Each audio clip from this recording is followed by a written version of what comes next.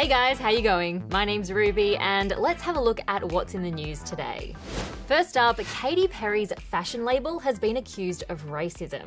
Two of the label's new shoe designs have just been pulled from shop shelves, and it's got a lot of people talking about what is and isn't okay in the fashion world.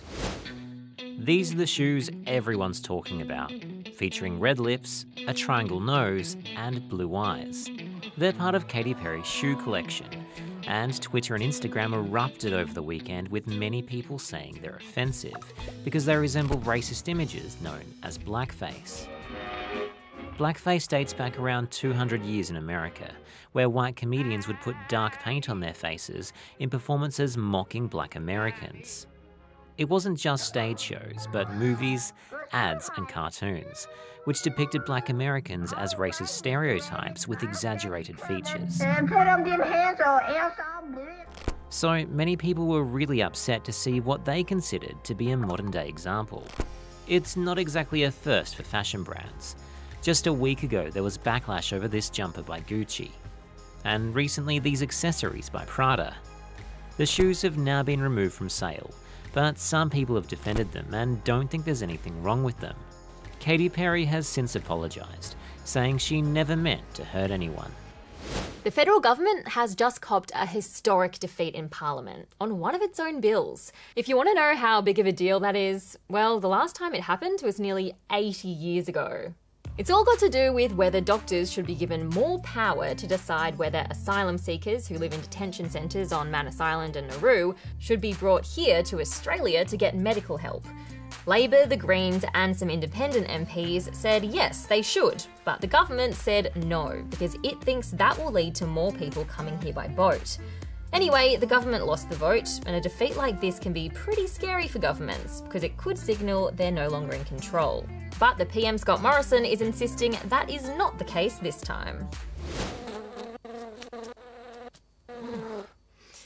If you've ever had a mosquito bite or ants in your lunchbox, or if you've ever had to deal with a rogue cockroach, you'd know that insects can be pretty annoying. The idea of them disappearing forever and never coming back might seem fantastic, but be careful what you wish for.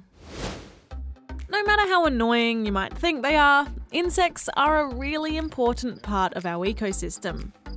Whether it's the bees that pollinate our food crops, or the ladybirds that control plant-eating pests.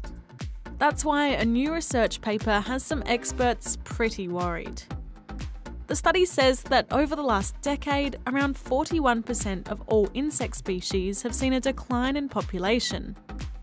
They reckon this worrying drop in numbers is because of things like habitat loss, pollution and pesticides, and climate change. Our food is grown in soil that's made by insects, and then our food is then pollinated by insects. And without that, then we'll just lose the ability to produce food, won't we? Experts say we need to work on restoring habitat and dramatically reducing the amount of pesticides we use in agriculture to keep these little guys performing their very important work in keeping our ecosystems balanced and healthy. And we're capping off today with some people who are desperate to be reunited in our segment called Missing You.